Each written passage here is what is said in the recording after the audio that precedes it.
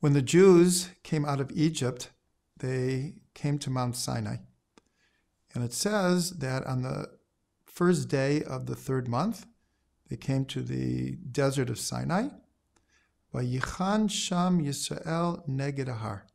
And Israel camped across from the mountain. In the Hebrew, the word they camped is written in the singular.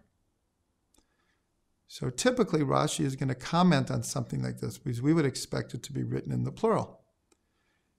And he says, a very, very famous expression, is a camp there, ki'ish echad belev echad, like one person with one heart.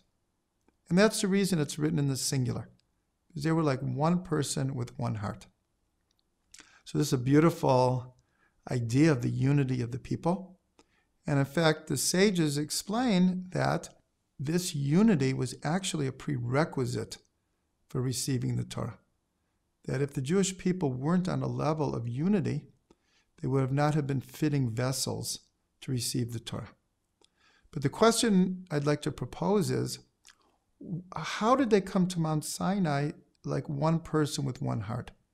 Nothing happens in a vacuum. What happened preceding that led them or set the stage that they could actually be like one person with one heart? And we can answer in two ways. When they first came out of Egypt, they came to the Reed Sea. And God made a great miracle. And they crossed to the sea split, and the Egyptians were drowned. And when they saw this and they realized they are really free now, and this was the climax of 10 plagues, all of the miracles, they burst out in song. The Song of the Sea is one of the 10 archetypal songs sung throughout history, but it's one of the few that the whole nation sang together. So you can imagine the power of the moment, to have all of the people expressing their joy and their thanksgiving and their praise of God all at the same time. So we can understand that this was already an experience of being like one person with one heart.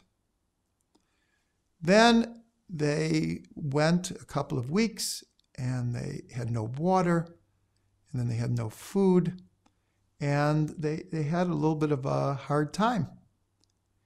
And then when their doubts were like, well, what are we doing in this desert? Like, did we make the right decision? And the Torah records that the people said, is God among us or not? And then immediately it says that the nation of Amalek came and fought with Israel. And Moshe chose Joshua, to lead the people. And we were victorious in the war. But to win a war like this against our archetypal enemy also means at a time of war, people come together. And this is well known in Israel, that despite the wonderful country that we have, we're not lacking with disagreements. And yet, when it comes to a time of crisis, a time of war, and unfortunately, Israel's fought many, many wars in the last 60 years, the people come together in such an incredible way.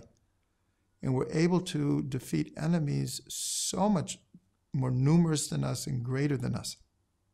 So here we see there's two examples of how before they came to Mount Sinai, the people were like one person with one heart. But we see a little bit of an irony here. The first time they came together was through joy and praising God.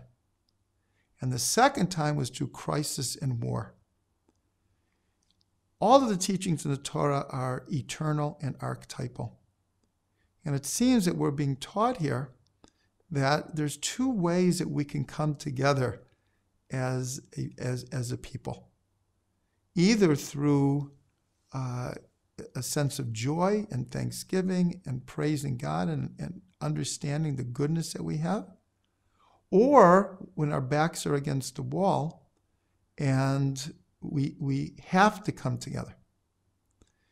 So it would obviously be better if we could learn as a people to come together out of our own free will, out of our own initiative, than to be forced into it. And ultimately, we're told that when the Mashiach comes, so all of the people will come together. And when we look at the state of the world now, we understand how much we really need this.